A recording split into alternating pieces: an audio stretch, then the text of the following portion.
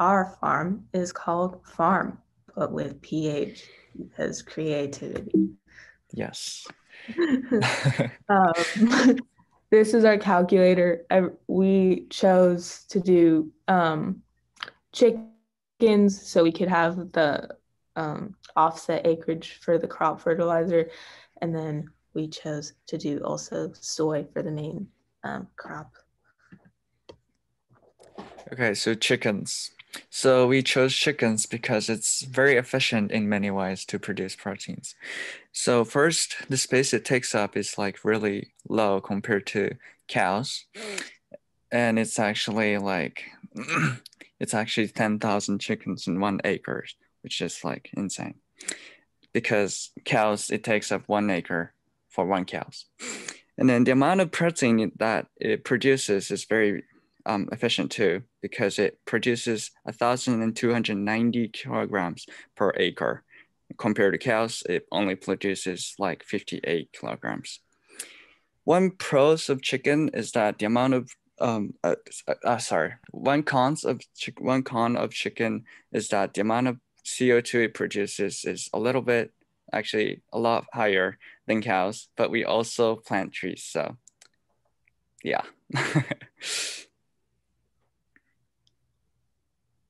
For the non-GMO soy, we had 94 acres and the cost per item was $30.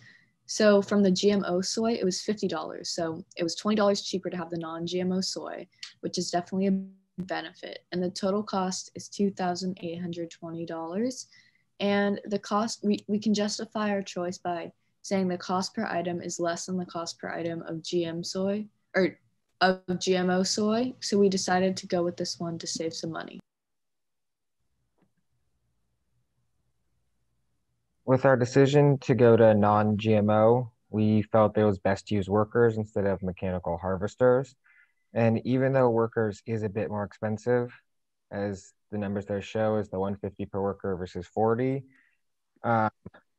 and using the 94 workers comes out to 14.1 thousand versus mechanical harvesters is 3.7. With us not using cows and going with chickens and non-GMO, we had some extra money saved up that we could use, so we could go with our workers, which we felt was better, more natural, just felt like it was better. And also it had a lot less CO2 emissions using workers as opposed to machines. I'm pretty sure it was like 0 emissions with workers versus a lot more if we were to go with machines. So to keep it more eco-friendly, we decided workers. And then these are the choices on the farm that we made to do that. So our total cost, we had $100,000 to spend. We spent $43,345.41. Our total environmental impact for tons of CO2 is 281.16, and it was the tons per person was 2.02, and I know that the average in America is around 8 tons, so we really kept that down, as you see. And then we fed 139 people. We used most of our acreage for the soy and the chickens, and trees, so we could even that out.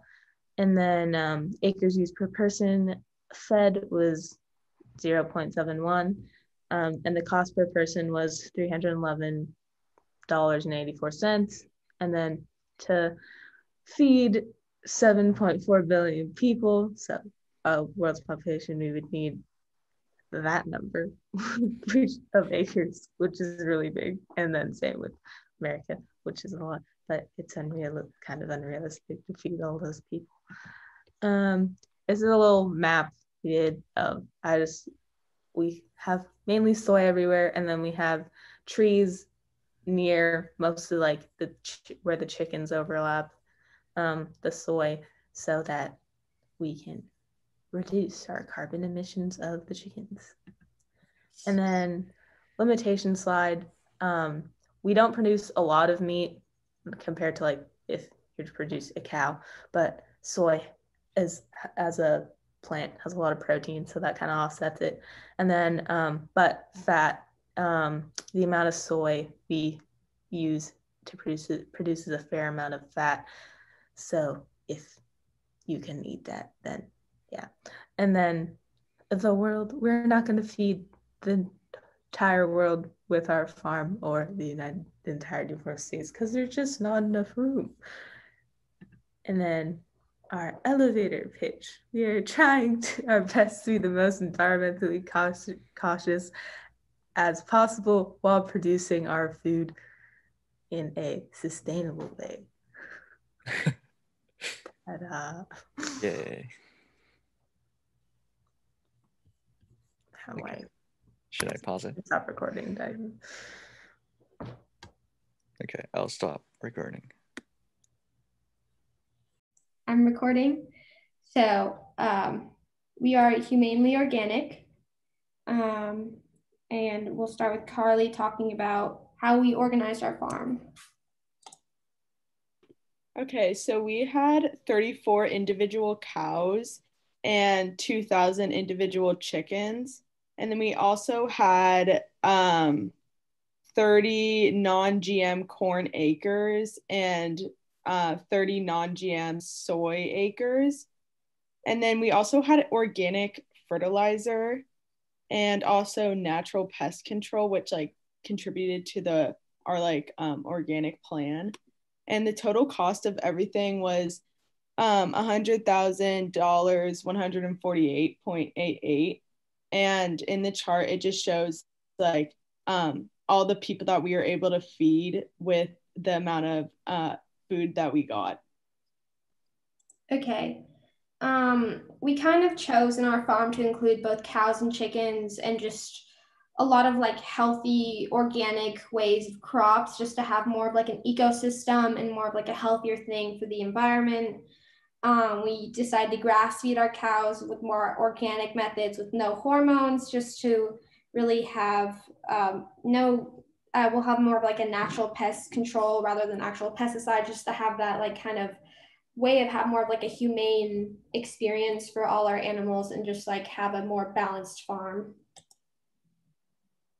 Will, you can just kind of talk about how we decided to organize it.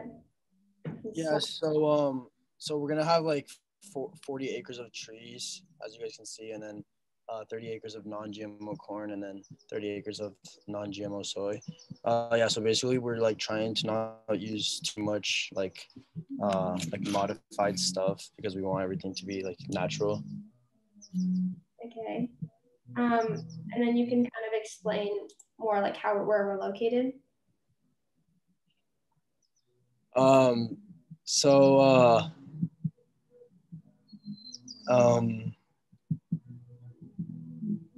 Can you guys help me out with this one? Yeah. We're located in like America and stuff because we want to like create jobs here, just so it's kind of helping the environment. We're gonna move on to Iris. So unfortunately, our farm does come with some limitations, that of which it isn't very expansive and it doesn't reach many grocery stores, so we can't feed many or a lot of people. It's also a little more expensive to maintain because we pride ourselves on quality over quantity. And our fourth limitation is that marketing and distribution can't be as efficient, unfortunately, because our food is grown in. Okay, so our farm is the best farm we can possibly have. Our mission statement is that we don't have any chemicals involved in our farm in any way. This creates a more humane animal life, so you can feel good about what you're eating and consuming. And it was briefly mentioned, but some of our core values for humanely organic is creating jobs within America and in our community, as well as maintaining a humane lifestyle for our animals, because we don't believe that we should just be raising animals to kill them. They should be able to have somewhat of a life and be animals.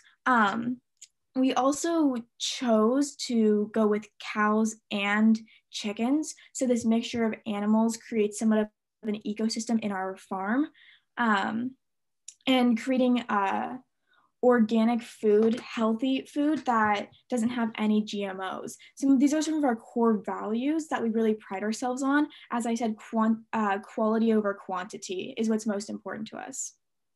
We forgot to screen record this, but these are our mission statement and our core values. I'm gonna pause the share, and then I'm gonna stop the share, and then I'm gonna pause it. So this is Friendly Farms. Michael, do you want to go on to the next slide? Okay, so here are the choices on the farm. So our total cost is $99,989.69. The total environmental impact is 291.01 tons of CO2. We feed 158 total people. And then we have 1.84 CO2 tons per person's fed, and then 99.53 total acres used. And this is 0.63 acres per person. And then the total cost per person fed is $632.85. We need 4,661,700 937 acres to feed 7.4 billion people. And then we need 200,327,320 acres to feed 318 million people. All right.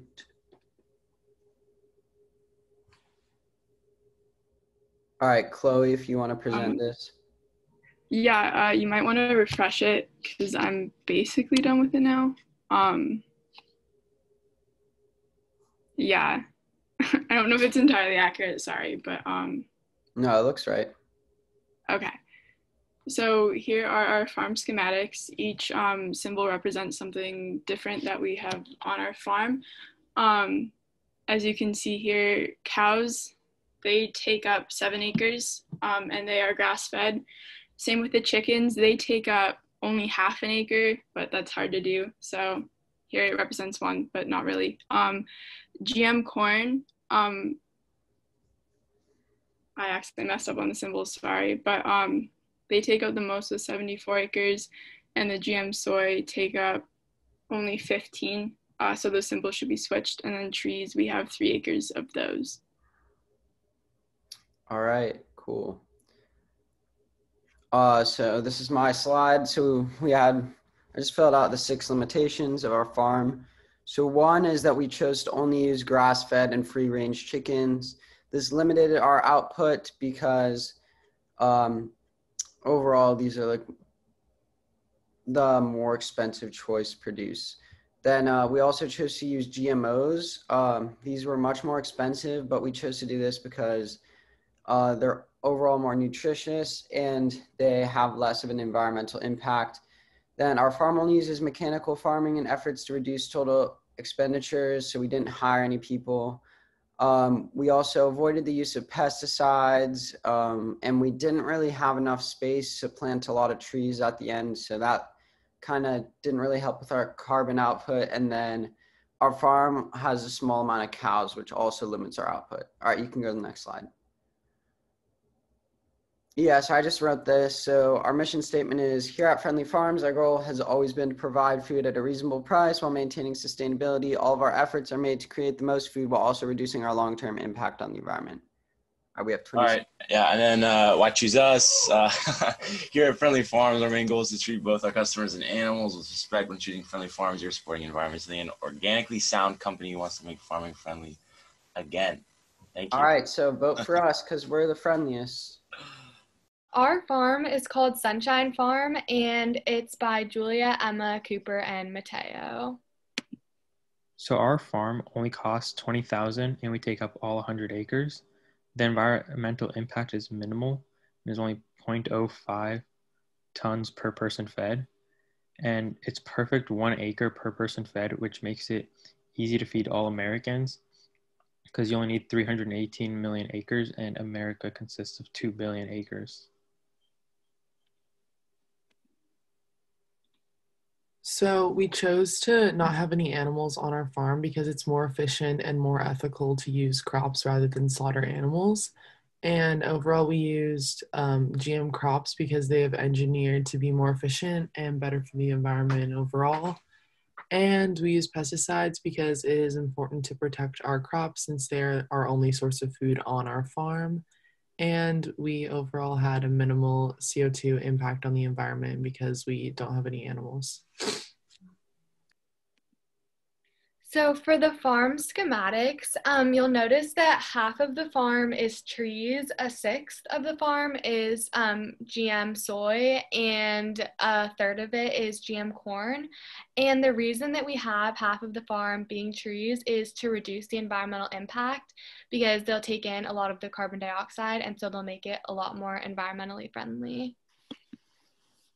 Limitations. No animals. Having no animals on the farm is a limitation because there's not a lot of biodiversity. Therefore, if something happens to the crops, the whole farm would collapse as it does not produce any other food. Second limitation is GM feeds. The food is not being grown organically, which may be an ethical issue for some people and influence them not to purchase it. Third limitation is conventional pesticides. The pesticides used are not organic, which can be an issue for nature and organisms if they are not thoroughly tested. And action. So our farm is called Nico Farms by Nico, Triana, and Jake. Oh, okay. Choices. So we have 25 grass-fed cows, and we decided to incorporate cows into some of the food that we offer because they're in such high demand and people really want them. We also want them to be healthy, so that's why they're all grass-fed rather than crappy stuff like corn. We also have 45 chickens, and these are given like plenty of space to roam because we want the animals to have a better quality of life than on some of the other farms. They're all grass-fed, obviously. Again, want them treated well. In addition, we're not having any growth hormones. We're not giving them any of the cows because it's just unnatural and it's unhealthy for the cows. All right, so this is like our statistics for our choices. We used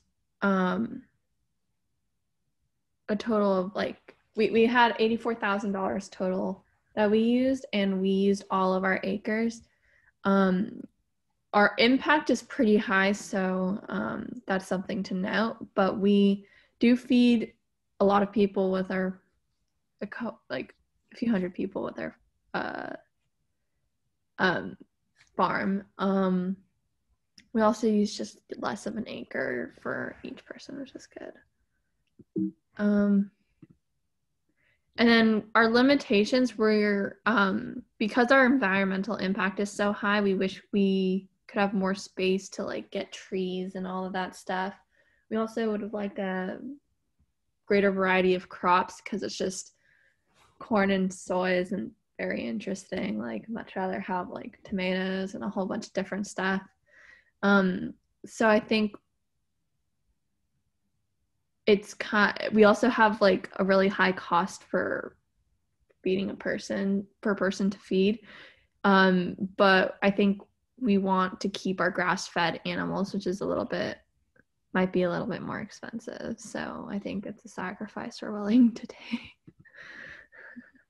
So our elevator pitch is we take care of our animals, which are all grass-fed, and we let them run rampant through the farm.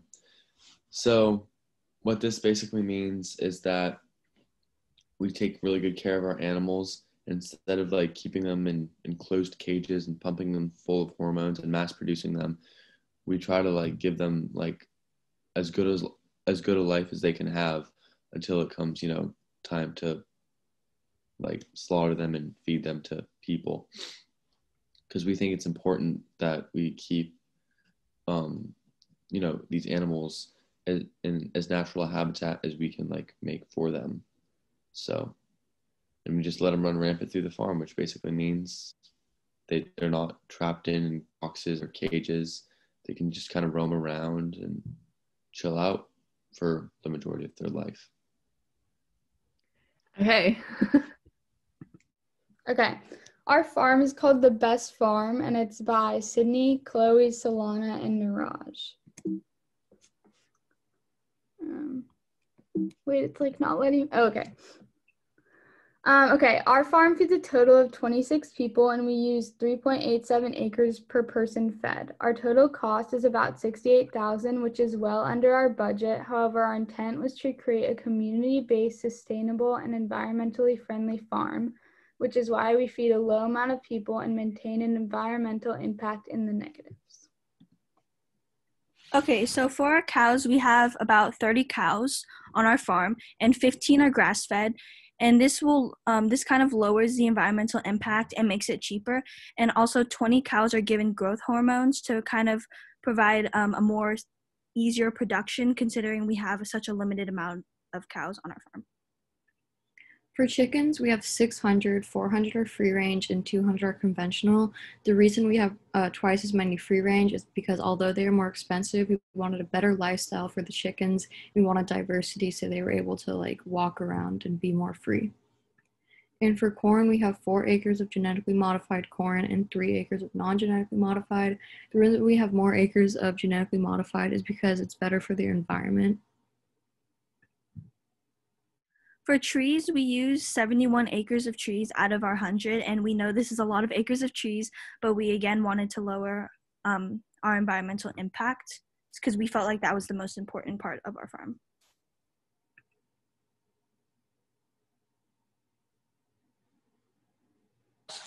Our first limitation is that we can't feed a huge population with the current resources that we have.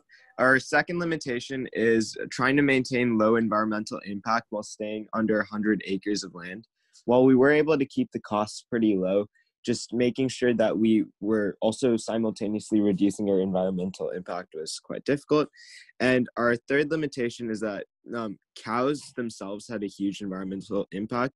So we had to consider a bunch of other alternative methods that, relied on less cows and other resources instead to provide results. Overall, our group is focusing mainly on producing the best kind of food with the least amount of environmental impact. We are not focused on feeding a huge population of people, but we want our farm to stay local and feed families around our community, overall helping having a lower environmental impact and giving our community the freshest food as possible.